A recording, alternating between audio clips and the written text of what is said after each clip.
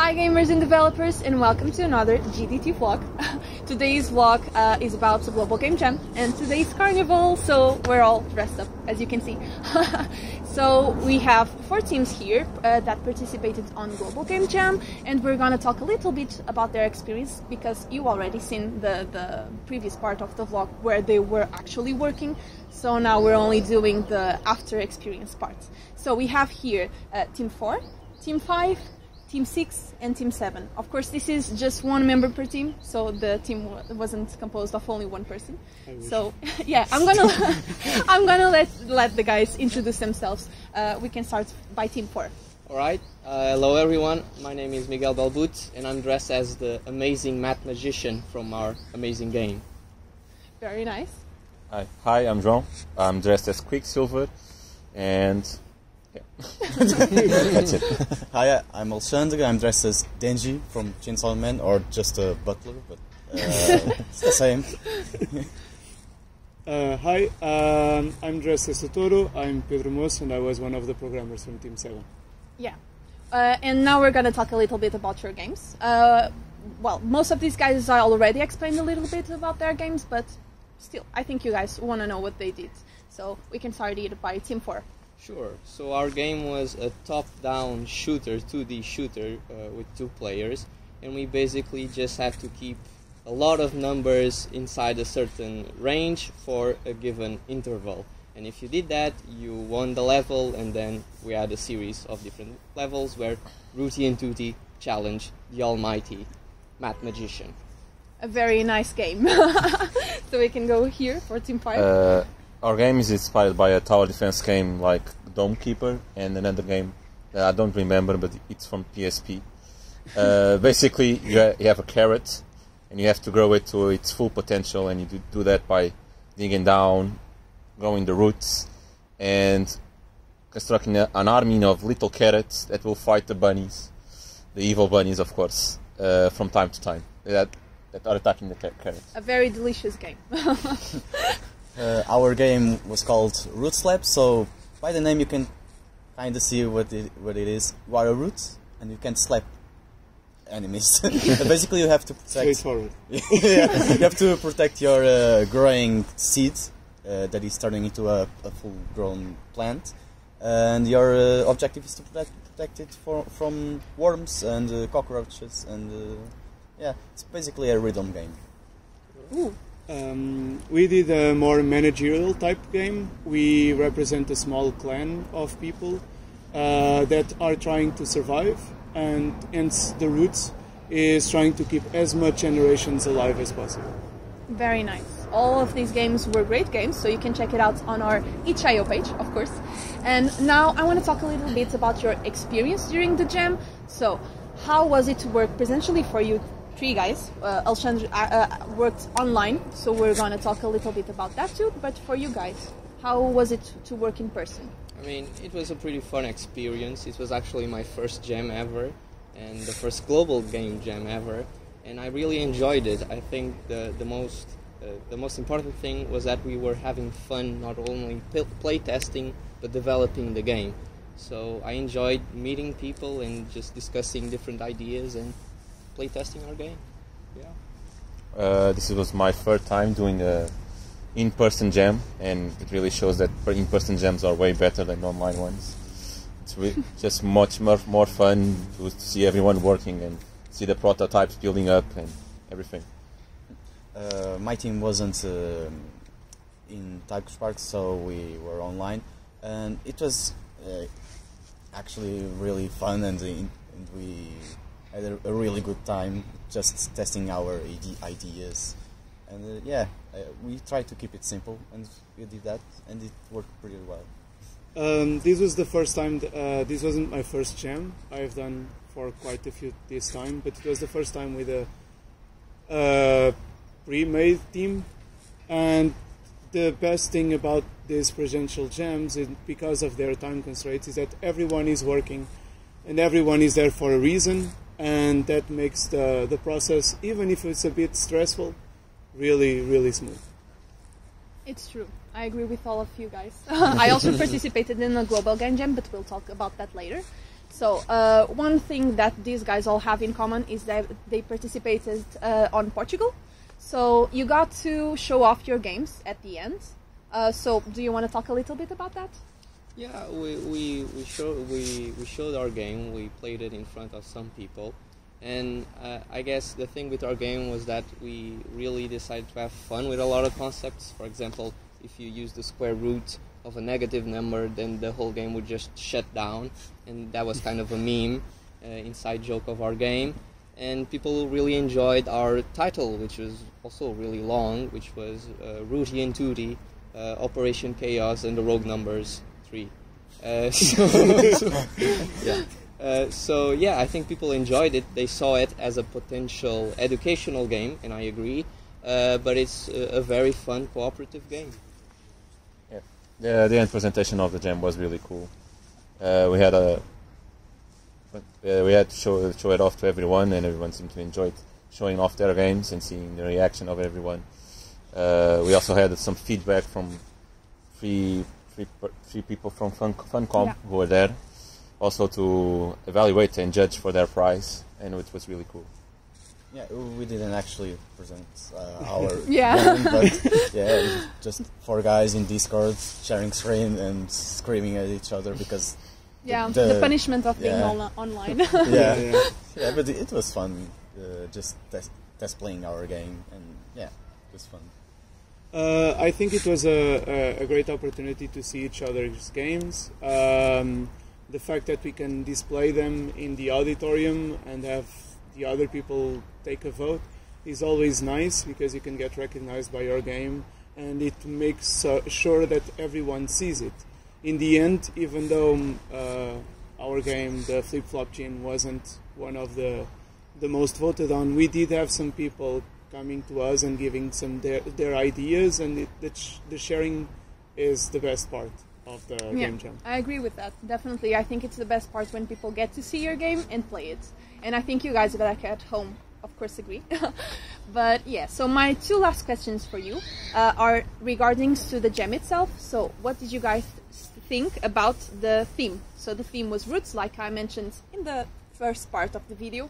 So theme roots, what did you think about it? And do you like having a theme on the jam? I think it's an interesting idea, and it kind of narrows it down, so you don't have to think a lot about the theme a lot. And in this particular case, the theme was roots, and I think it has a lot of different meanings, which we discussed as a team and also as different teams, like rooting for someone, the square root, and roots as in a biological term. And yeah, I think it was a pretty fun team, and I think it's fun to have a specific theme. Yeah. I also agree, having a theme is really cool to have. It simplifies everything in the design process, because it tells you, okay, you have to think about this, and you have to build something around this, and it makes it easier to work out an interesting idea in a short time span. And the theme route was really cool, because you could go many different ways. Yeah. You could go like me, go the obvious way and think of plants. You can think of the other teams who went in other directions and make some creative games. Yeah, I agree. Yeah, my team wasn't so. We didn't have a lot of ideas for the meaning of root. We were just like plant. Yeah. What can we do with a plant? I feel you, bro. So we were just like maybe a tower defense, but we were like 2 days. No. Even in our game, our game is about carrots, and we only realized at the end that the carrot is actually a root. Yeah, it was destiny. That's why we changed the name to Care Root. Care Root. Oh, nice. Okay. They emphasize that fact. Fun fact. Our name for the game, I actually just searched root puns, and first the game was going to be called Root Punch, but slapping it's a lot more fun. Yeah. We just slap, root slap. It's good. Actually, our team did an exercise that I think it's very good for this type of jams, which was we were to think of 3 different themes and not share them. Like we had like 10 minutes to write out some ideas, and I think out of a group of 5, 10 were about plants. So Okay. it was okay. And the thing was, we actually saw some overlapping. So when they use these small terms like roots that can be abstract and in any other way, it's the best type of themes instead of hyper-specific ones or very conceptual ones. I agree. So, my last question, will you guys participate on the jam next year, if it happens, of course? Hell yes. I mean, yeah, I heard it from the wizards. Yeah, most definitely. yeah, I have been participating for years now, so yes. So, a very fun jam, as you guys can see. So, be sure to participate next year if you can.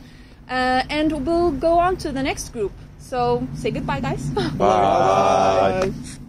Now we have the 3 other team members. No, the 3 other teams, and these 3 teams are all international. So they participated on other countries besides Portugal. So we have here Team 1, André, which is part of my team, and I will let him introduce themselves later. And Team 2 here, and Team 3. So go ahead, introduce yourself.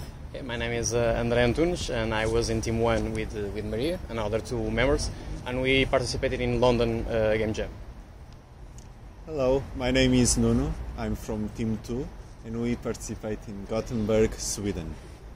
Hi, I'm Gonçalo. I'm from Team 3, and we participate in Galway, Ireland. And you can see that these guys are also dressed up. André is also dressed up. I think, what are you dressed up as? Clearly as a mafia boss. Yes, a mafia boss, and we have here. I'm dressed up as an EP. Yeah. And I'm dressed up as a Galo de Barcelos. Yeah. So Portuguese references. Yeah. So besides Nuno here, these teams all participated in person too.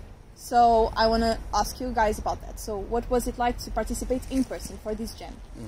In our case, we didn't participate all in person. Basically, me and you participated in person, and João and Yves, which are our artists, participated remotely. So there was a bit of working out that section. I think that's above all, it was quite nice to have somebody in person to joke about late at night when we are making the last push for the game and very sleepy.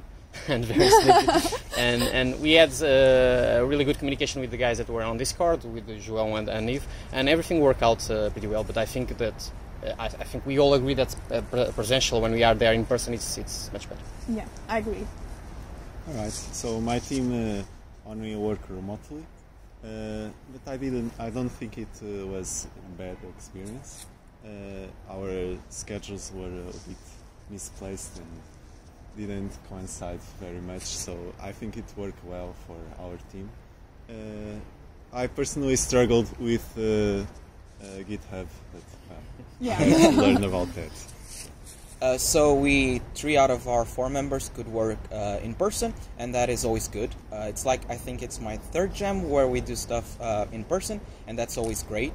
Like, it allows you to, every time I have doubts and stuff like that, the person is right there next to me and I can go just to the person. I don't have to make sure, oh, can I call you now, send text and stuff like that. Yeah. It's much easier. And it's much more fun. Yeah, I must tell. it's also So, much more about our game, in our case, but tell us about your game. Okay, our game, basically we had the idea, I think it was you, about the roots of a computer.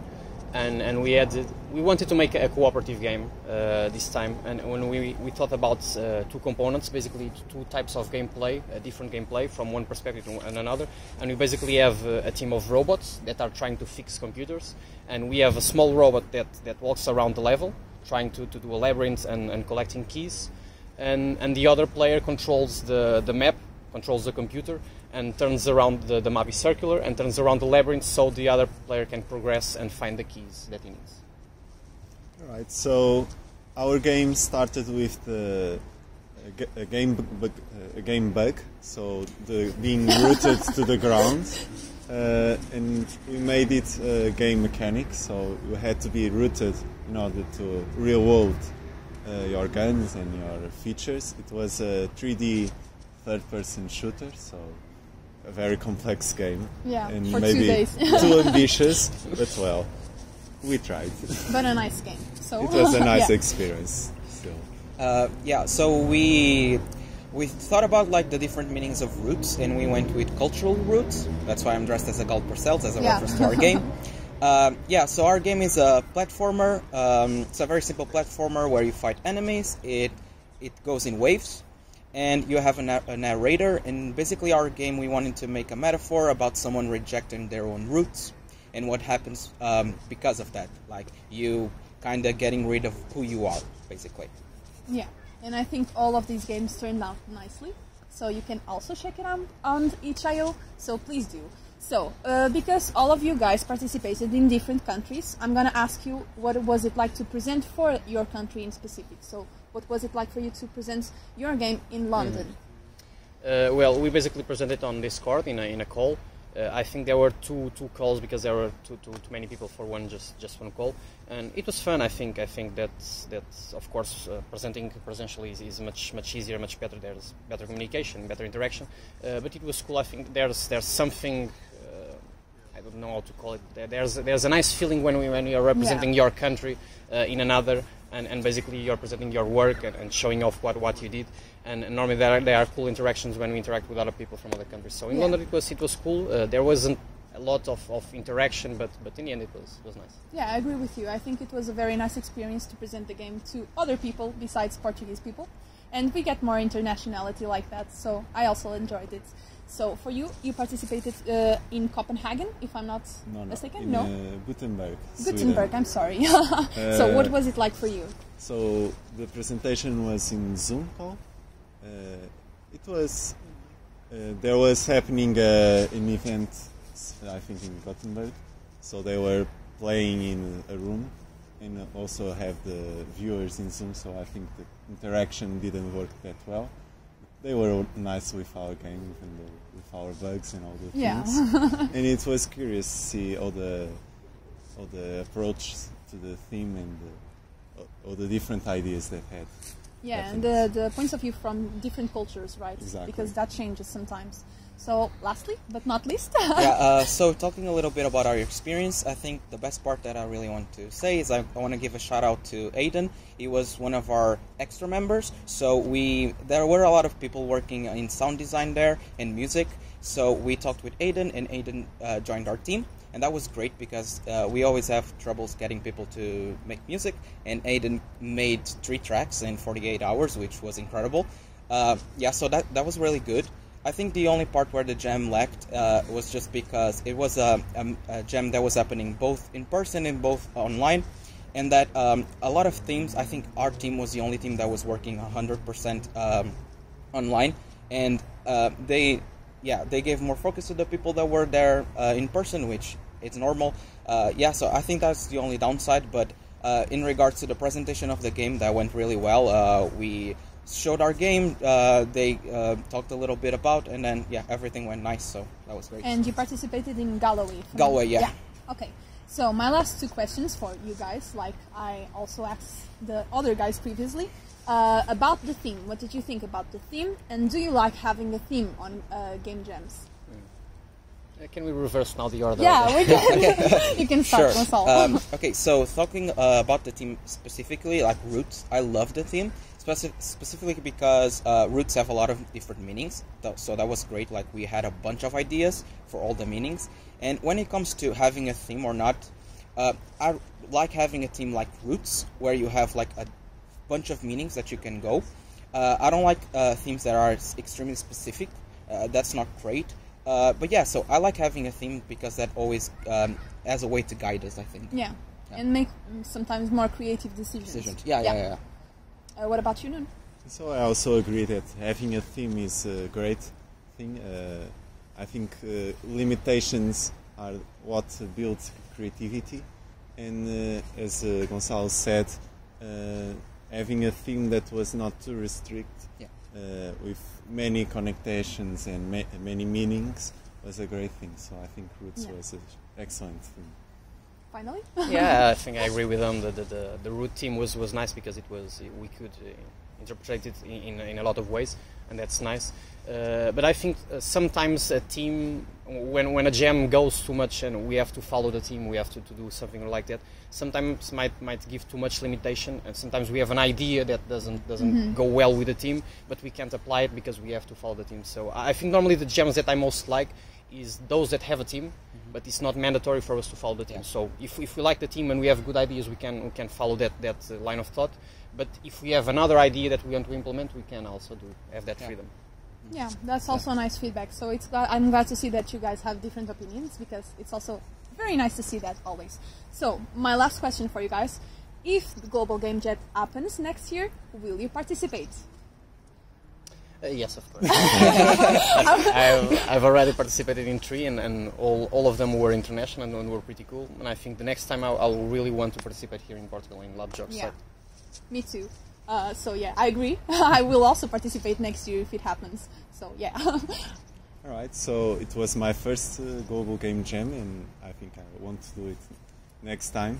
Maybe presencialmente.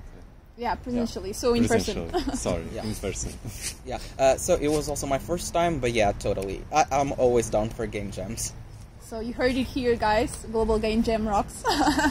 So I hope you liked this vlog. This was a different one from our previous ones, because Global Game Jam is so big and we have so many teams that we have to interview them all, because you guys will want to see all of our games. So as always, don't forget to check our social media, don't forget to check our itch.io, and please keep watching our YouTube for more videos. And yeah, I'll see you guys next time. So goodbye. Bye. Bye. Bye.